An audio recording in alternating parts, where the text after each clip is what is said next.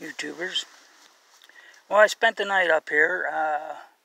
I gobbled a couple times last night and a couple times this morning with my call.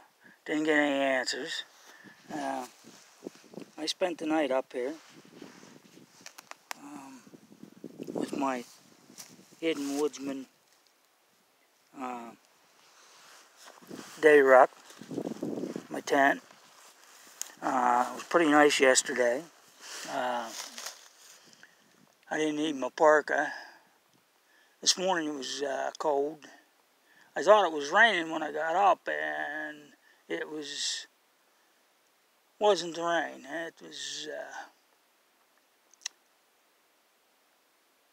I guess, sap coming off the trees because they're starting to bud, but it's cold, so everything slowed back down. It was spitting sleet or snow pellets earlier, stopped, and then started again.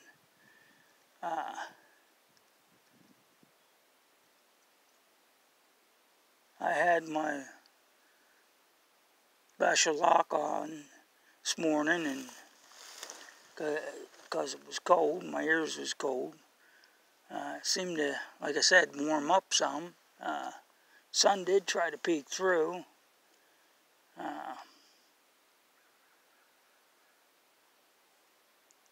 When I got to the parking lot, there was 2 other cars, but I didn't bump into them. So we're still social distancing.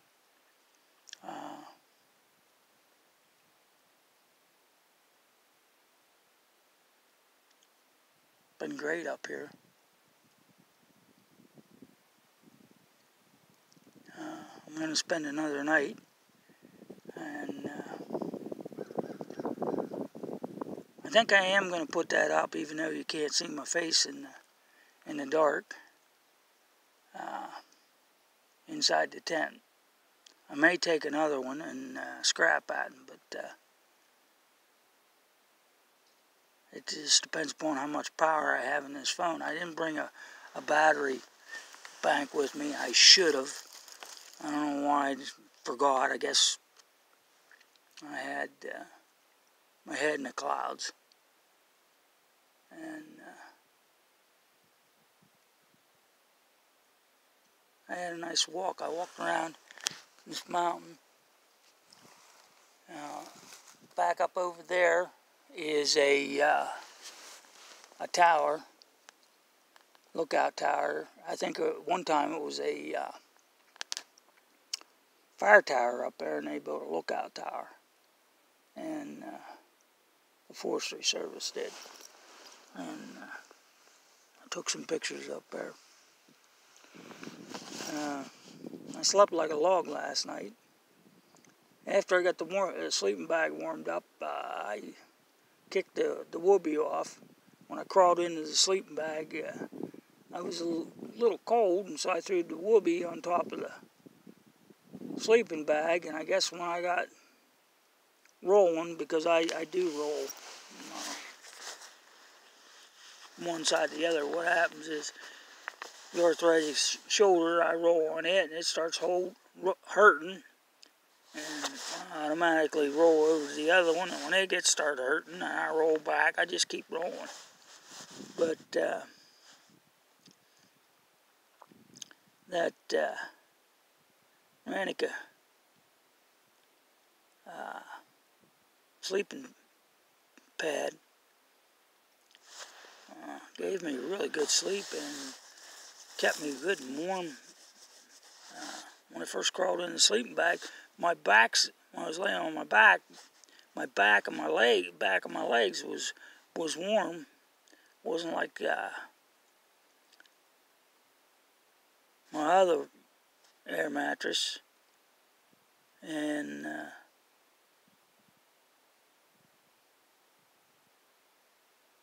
I used to roll off of it because I was in my sleep. I was hunting for a warm spot.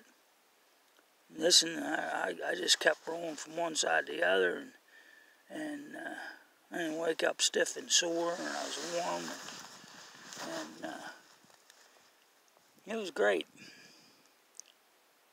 The more I use it, the better I like it now. I'm gonna wonder how it is gonna do once it gets hot.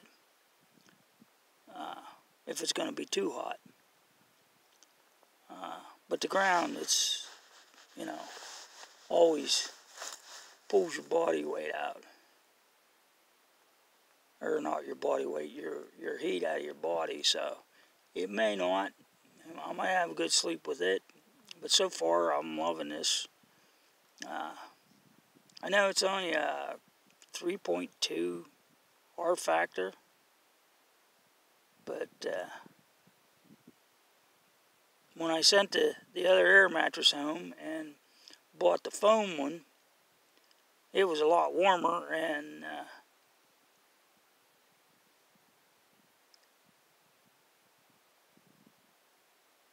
I slept better. And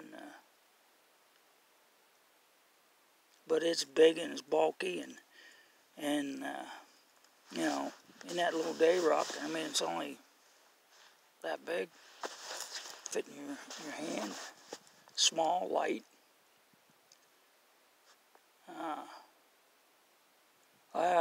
Back in the day, I bought them self-inflating ones, and they were heavy and bulky and tough to get the air out. They sure came a long way. I'll blow it up. It's a lot better than the old Rubbermaid and Army ones. They were heavy and they weren't warm. They'd kick out from under you. These things here are a lot better. So anyways, that's my video for now. Wish I would bump a deer or something. I seen a deer driving up here, but I haven't seen a deer in the woods. More of that good Pennsylvania Game Commission stuff. Oh, there's too many deer. Yeah, in some places along, like around the cities, yes, I'll go along with that. But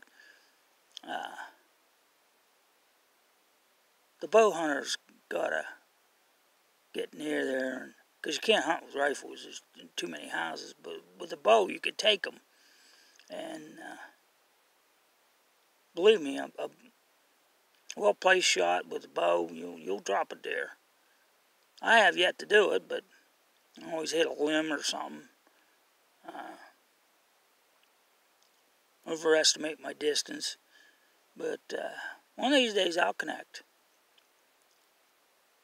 It's not like you're hunting with a rifle. Rifle, you get sighted in, get used to shooting at a moving target, and you'll get a deer.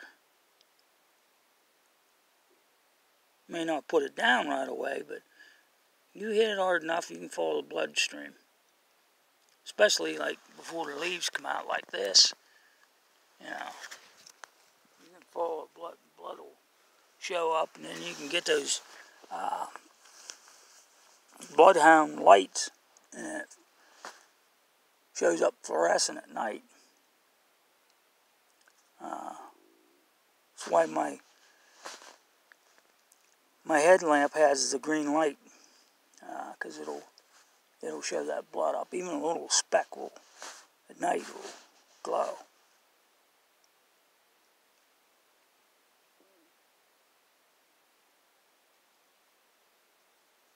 If you're looking for it, you know, small drop, you really gotta. But I did hear a coyote last night, late, about 11:30. I just rolled over and went back to sleep because he was far away. I've never had a coyote bother me. Saw a bear track coming in, but I didn't even bear bag my food. And I cooked hickory smoked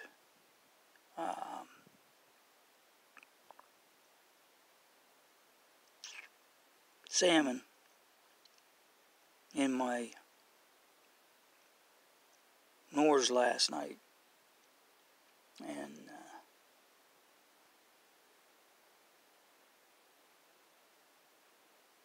I thought maybe the smell would attract them. But it didn't. And I put the pack out that way.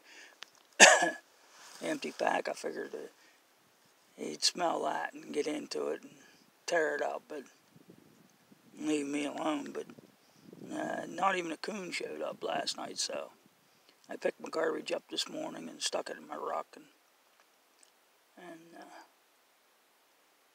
because I believe in no trace. I don't like to throw garbage around. Well, catch you later. Sorry for rambling.